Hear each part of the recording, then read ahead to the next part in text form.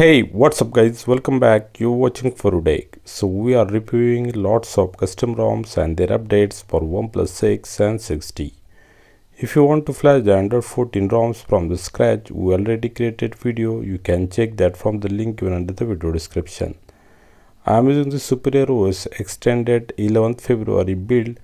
Its review video is also available in the video description. On the 4th of March, developer released the new update of this new series of ROM. I tried to download the update via stock OTA available under the system setting, but it's actually buggy. It's showing device update check failed like error.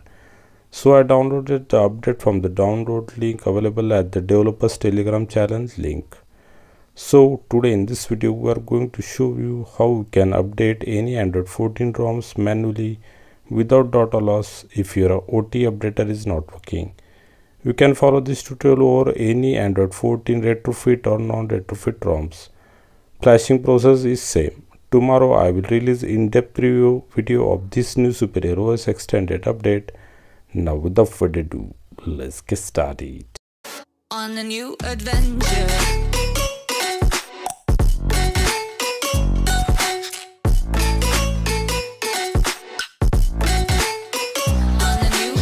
For updating your ROM, you need to download the full OTA package. I have given the link of new update. From there, you can download the new OTA. Your device USB debugging must be enabled under the developer setting. Now connect phone to the PC.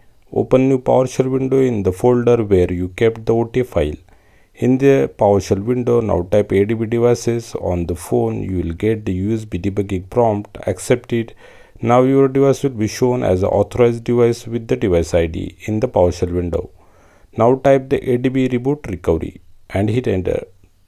This will boot your device into this recovery mode. You will see your device will boot to such stock recovery of ROM you are using. Now in the recovery, tap apply update, then tap apply update from the ADB.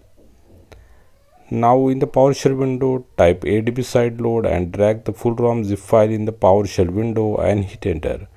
You will see the flashing process will start with the progress bar. On the phone, you will see this type of flashing process in the progress. At the 47%, you will see flashing got stuck in the PowerShell window. At this time, recovery will ask you to flash any new zip files.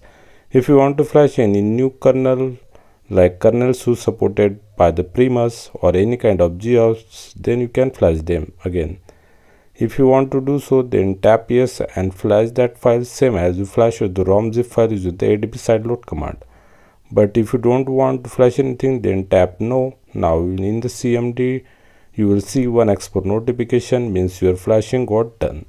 If you are first time flashing any Android 14 ROM, then you need to format data using the format option in the recovery. If you are updating, then just tap reboot to system.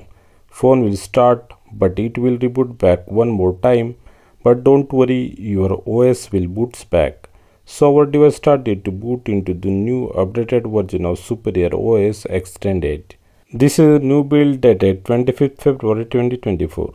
I will release its full in-depth review by tomorrow. I will also add its video link in the description of this video. So this video is just for the complete tutorial for updating your Android 14 ROM. So next time you don't have to worry about how to update the ROM without working OTA updater.